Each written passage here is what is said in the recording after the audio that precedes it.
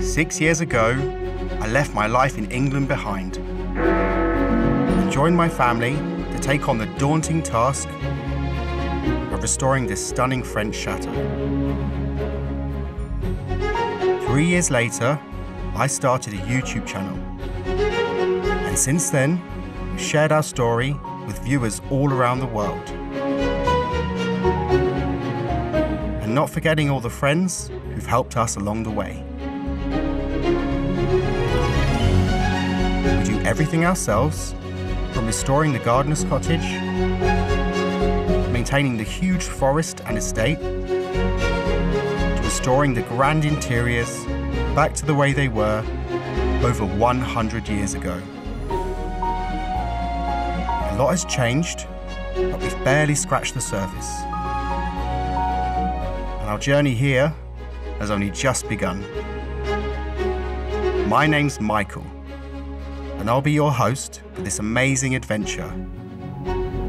This is Doing It Ourselves.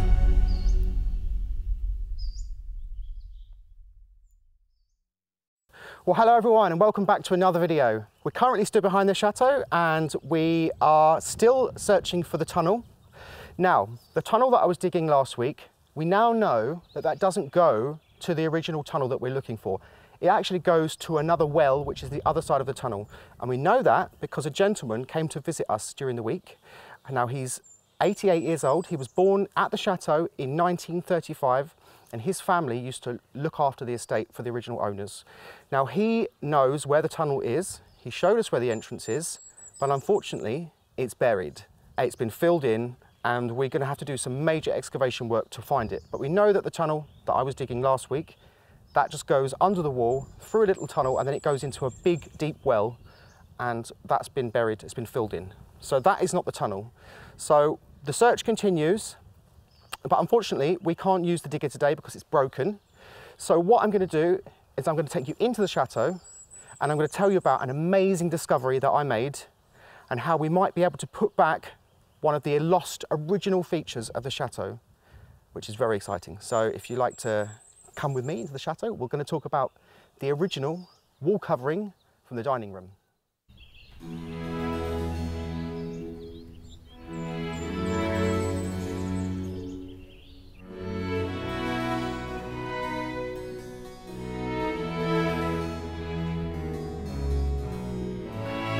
So welcome to the chateau's dining room. Now I want to tell you a little story about this chateau and how it was almost left to ruin. Now the chateau was originally bought in 1921 from the man who had it built. After he died in 1919, it was bought in 1921 by the Pellier family.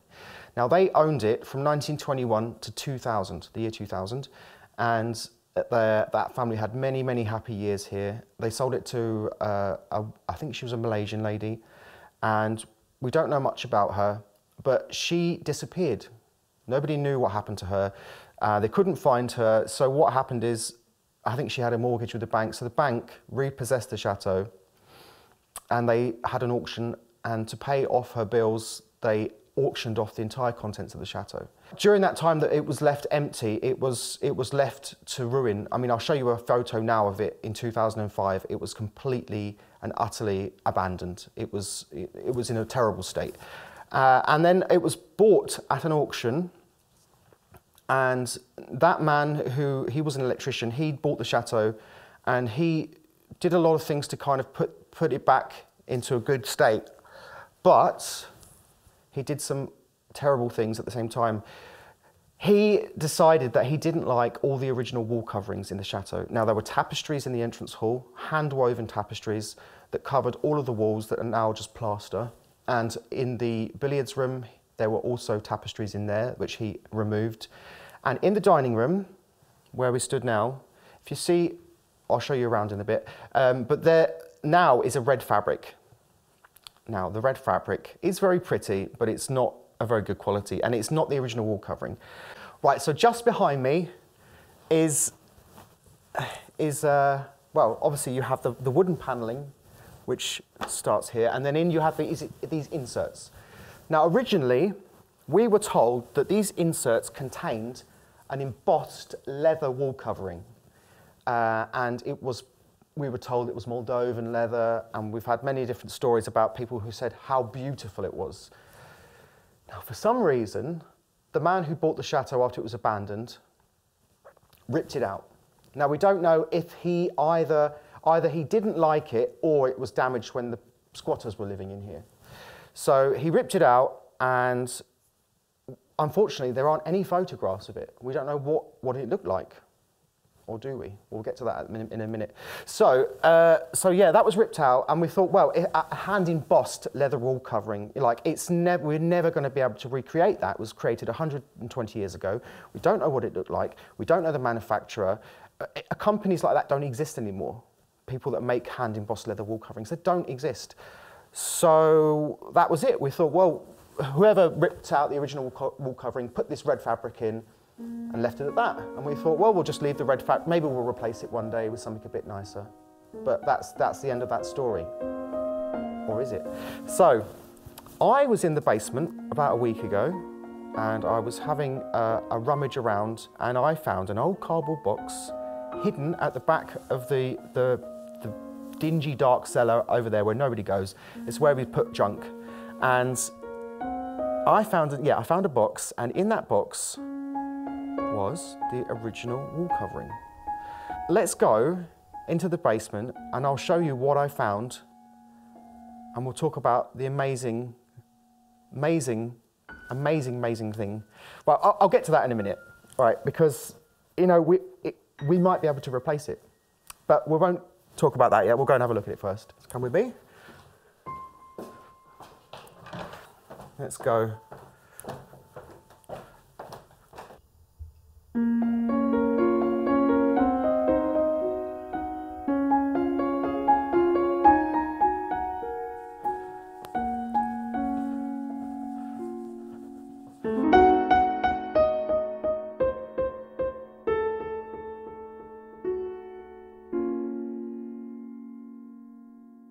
Okay, welcome to my workshop in the basement.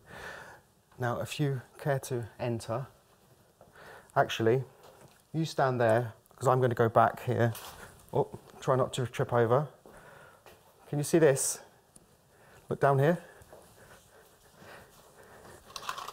These are the shattered fragments of the original leather wall covering for the dining room.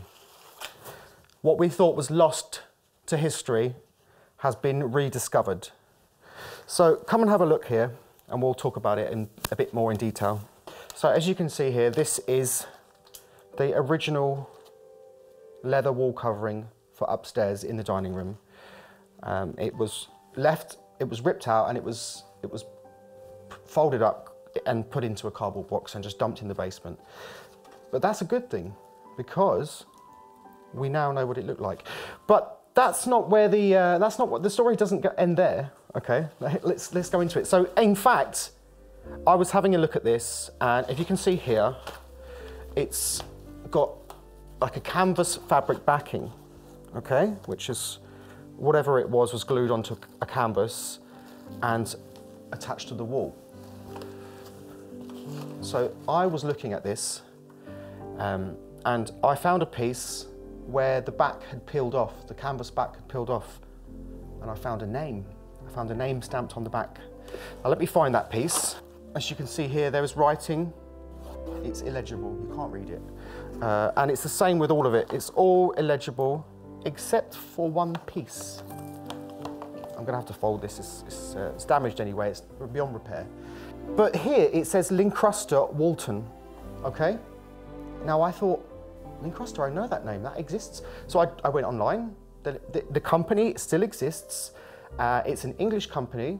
It was founded in the Victorian era by Frederick Walton, and he made a few amazing inventions. He invented linoleum, and he also invented this stuff. So it's not leather, it's actually a lino-based product. So I've done some research into it, and actually Lincruster is a natural product. It's made from linseed type putty with a binder. In this case, I think it might have been a wood flour, which is wood that's ground up into a dust, sawdust basically. And what they do is they put it onto like a paper or a fabric backing and the putty, and they pass it through rollers, which embosses the pattern on and sticks it to the backing, and then it's left to cure. And what you end up is it's a product that looks almost like a leather. Now, apparently Lincrusta, once it's manufactured, it stays soft and workable for about 2 years, after which point it cures and it goes solid. So this is why it's cracked. Now, Lincrusta, normally the wall covering, you would paste it to the wall like a wallpaper. But in this case, in the chateau, what they did is they actually glued it onto a canvas backing, and they hung it like a tapestry and nailed it onto like a framework underneath, and put like a beading around the edges so you couldn't see where it was attached. Which is, in this case, it's good because that means it's been removed, because if you try and remove this from a wall, it will just break into a million pieces. But because it's had this fabric backing glued to it, there's enough pieces of it that you can actually see what it was like. So, where does the story get interesting from here? Because this, as you can see, is completely destroyed. So I thought to myself, well, you know, it's never going to, it was manufactured 120 years ago. We're never going to be able to replace it. So just on the off chance, I sent an email to Lincrusta, the company, and explaining, you know, this is the original wall covering, and we found some, and you know, what are your thoughts on it? And I got an email back the same day from Alison Keane, who's the head of marketing and sales for Lincrusta, and she was very, very excited to talk to me. So we had a phone chat, we had a chat on the phone, and we're now in talks with Lincrusta, the company, to remanufacture this wall covering exactly the same as it was originally. Now, unfortunately, the metal rollers that they use to manufacture it, you have two rollers. You have a solid roller and you have a hand engraved roller with the opposite of the pattern, sort of recesses. So what happens is that's passed through the rollers and the pattern is stamped into the product. Now, they have said that they might be able to hand engrave a new roller and recreate this beautiful wall covering. Now, I've got a piece here. Well, Lincrusta, as it comes today, like this was when it was manufactured, comes out white or an off-white creamy colour. And years ago, in the factory, they would have some people would have hand-painted these patterns, but now they don't paint them. They don't come pre-painted. So if we could reproduce it, it would come white, and then I would have to use paint like they did here and repaint the brown parts and the black parts. Now, what they've done is this part here is actually painted to match the wood panelling. And so what you would have had is you would have had a black background, and then you would have had what would appear like a trellis work all over the wall. It would look like it was carved from wood. And the style of this is what's called neo-Renaissance. It was like a Renaissance revival that came back in the sort of, I think it was the Victorian era. And the pattern is an arabesque, but in France it's called Beaux-Arts. Beaux-Arts? Les Beaux-Arts, oui. Les Beaux-Arts. Okay, so which means beautiful art? Yeah, that's it. Or handsome art? Yeah. It means beautiful, beautiful. So you have these, here you have tulips. I'm not sure what these could be, sort of acanthus leaves. I'm not sure. If anyone knows what this is, can you see that? It's like it has leaves and it has these sort of like, almost like berries. I'm not sure exactly what that is, but if someone could identify that for me and put a comment, I'd be really grateful because I don't know what that is. But we know that they are tulips. I've spoke to the people at Lincrusta and they are certain that they can make it again. But we're just, at the moment, we're looking into costs because they have to hand engrave a new roller with this pattern. And in order to do that, they need some of this wallpaper. I call it wallpaper, it's linoleum. But I tell you what, it's a really interesting fact about this product. Lincrusta was on the Titanic. Now they used Lincrusta wall coverings in the first class staterooms, and I know that because I've seen photos of it. And also, the man Frederick Walton, who invented this product, also invented linoleum. So on the Titanic, if you've ever seen the movie, or if you've seen any photos of it, it looks like all the floors are tiled. But obviously they couldn't tile all the floors on a ship like that because it would make the centre of gravity too high. It'd be too top heavy, so it would roll. So what they did is, instead of using tiles, they used linoleum tiles, which are very thin and very light, and they actually glued them to the floor. So if you ever see the movie, it's lino tiles on the ship, on the grand staircase, all of that, they're all lino tiles. These kind of wall coverings from that period are very historically important, and a lot of them exist because obviously years ago, you know, fashions changed, people rip these out and it doesn't last. Because it's a natural product and it cures, it goes hard after 2 years. As soon as you try and peel this off, it snaps and breaks into hundreds of pieces. So it's very rare to find examples of this that still exist. In order for the company, Lincrusta, to manufacture a new roller, they need some examples of this shipped to them. So they need, I've checked on here, you see, on all wallpapers you have a repeat. It's the repeat length. So you can see from here, this square to here is one repeat, and that's exactly 50 centimetres. Now, the original width of a roll is also 50 centimetres, but this part has been cut off.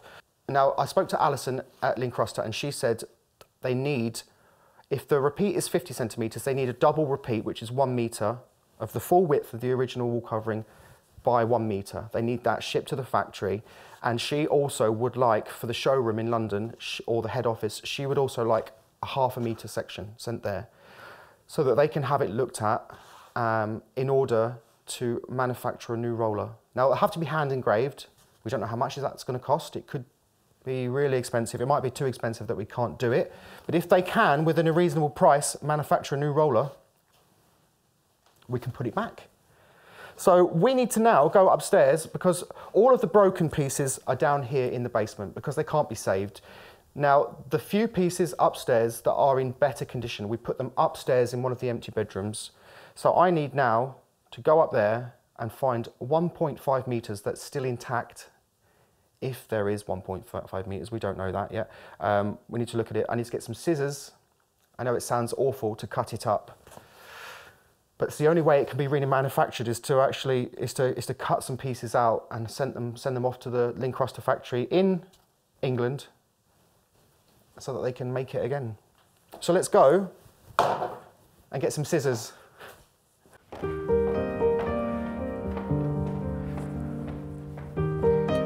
right, let's go. We've got to go up one more floor.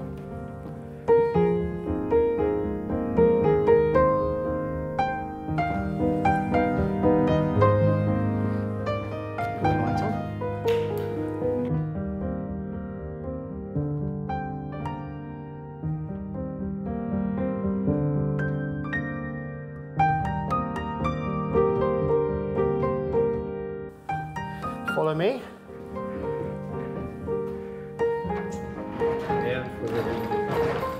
Let's have a look and see what we've got left of the original wall covering. Let me just move these beds out of the way. Ooh, try and pick it up without breaking any of it.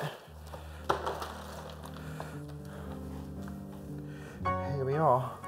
Let's lay it over here. Right, here we go. These are, you see here, these are the joins. They're the joins. And a lot of them have been folded off of the joins, which has caused a lot of damage. And we've got some here. Now this might be the piece that they use to recreate it. It's very sad that we have to do this, but it needs to be done so that we can recreate it. Because if they haven't got it, they haven't got enough examples of it, then they can't recreate it. So we're going to have to remove it from its fabric backing by cutting down the join here. You've got to be very careful because it's fragile. Now at the minute I'm just cutting the fabric, not the actual wall covering.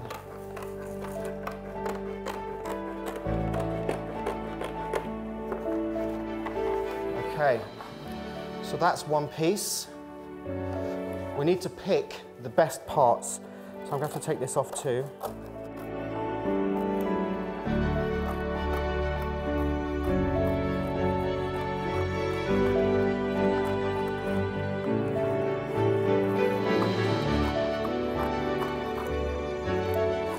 Okay, so we've removed that part. Yeah, 1 metre. So we'll go just above the repeat. Oh, this is the moment of truth.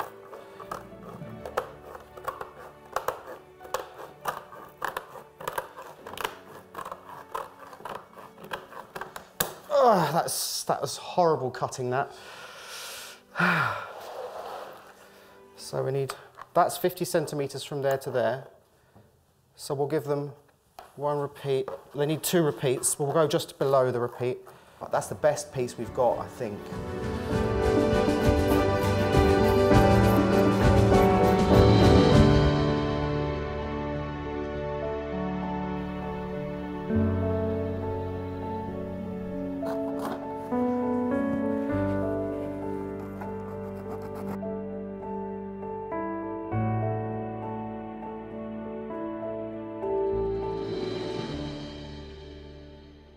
I've got these pieces down here, but they're absolutely filthy.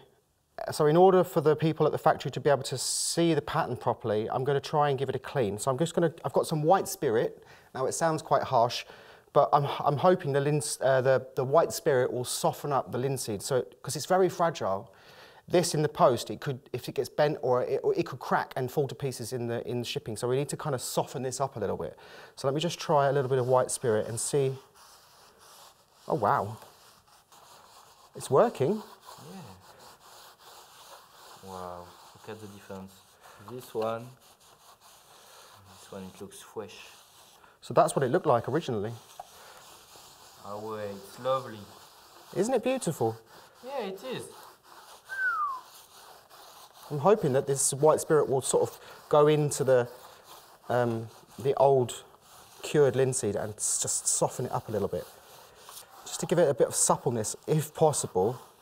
I don't know how porous it is, but I can't send it in this condition because it will just fall to pieces in the post. That is, it's taking out the creases. It's yeah, it's working. It was like stiff, it was really stiff before, but now it seems to, here, it's, it was like ready to break, but what obviously this white spirit is actually softening up slowly. Plus it's revealing the beautiful pattern. You can see the difference now. Just make sure that's clean. Oh, it's absolutely stunning. So if you look here, this piece, I've cleaned it. I put a tiny bit of oil on it just to try and soften it up a bit. And the white spirit hasn't attacked the paint at all. In fact, it's softened it up a bit. It's not as brittle as it was just 10 minutes ago. So what I'm going to do is very, very, very carefully, I'm going to go up here and I'm going to place it against the wall. And I want you to stand back and film that. So can you see here that this trellis pattern is painted in exactly the same colour as the oak panelling underneath. So what you would have seen years ago, you would have walked in and it would have, the black part here would have sort of blended away into the background, and you would have had this beautiful trellis work all over the walls, and it would have looked like it was sort of hand carved out of wood. It would have looked like part of the panelling. If we just bring it down very carefully, because if we break that, this is one of the only pieces left that's in good enough condition. Can you see here, if I turn that sideways, you see this pattern here? It's exactly the same as the wood carving there.